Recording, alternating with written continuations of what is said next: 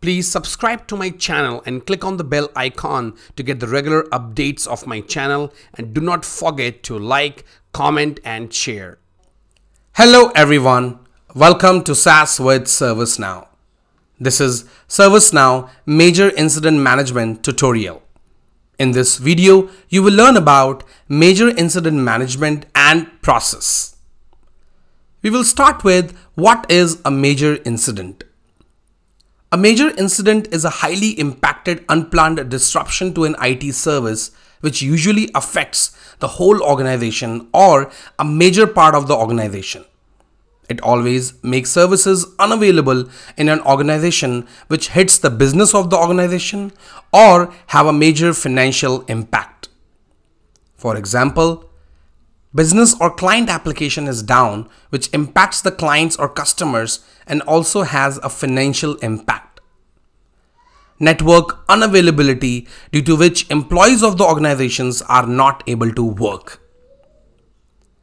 Now, what is the difference between incident and a major incident? Incident is an unplanned interruption to an IT service.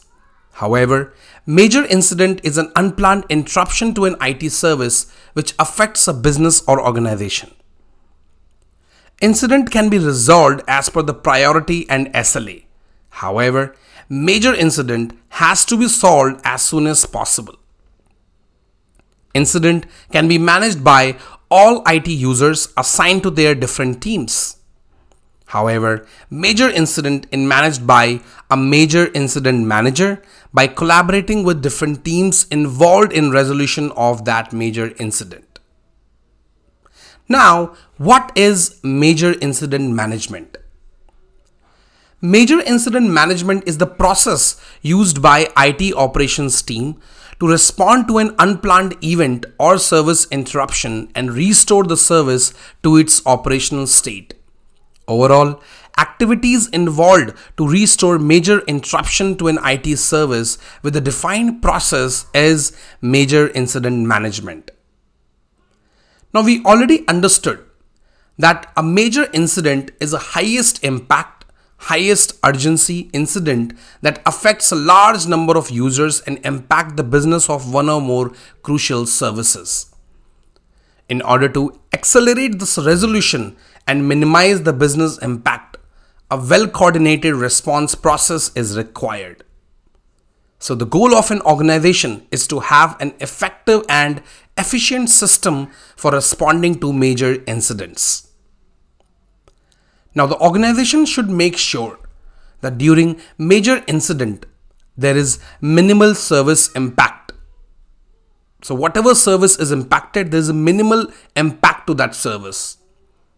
They need to ensure that responsible incident manager, major incident team, and core management group are allocated to manage a major incident. They need to ensure that stakeholders and relevant parties are well informed about the service interruptions and getting regular updates.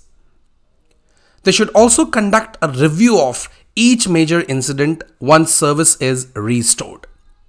Now, this review is to analyze the incident and understand what exactly can be done in the future to prevent a similar type of incident. Now, once incident is resolved and closed, there should be a problem record for the root cause analysis. Now, this major incident process is divided into different phases, which starts with identification.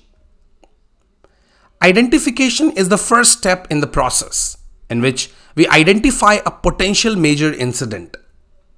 Now, what is a potential major incident?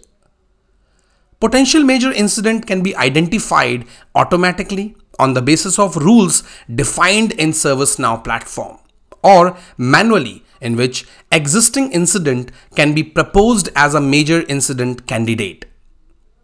These types of incidents are classified as major incident candidates and are also reviewed by major incident managers who initiate the major incident response process. The next phase is communication and collaboration. A timely communication during a major incident is very important to make sure that concerned IT teams, business stakeholders, end users, and customers are informed about the impact and progress of the incident. During major incident, frequent updates are sent which has details about incident, impacted parties, progress on actions taken by different IT teams involved in that major incident. ServiceNow has out-of-the-box application, Incident Management Communication, which is used to send communications during various incidents, including major incident. Now it's up to the organization whether they want to use out-of-the-box application from ServiceNow or they want to use any other tool. It depends on them.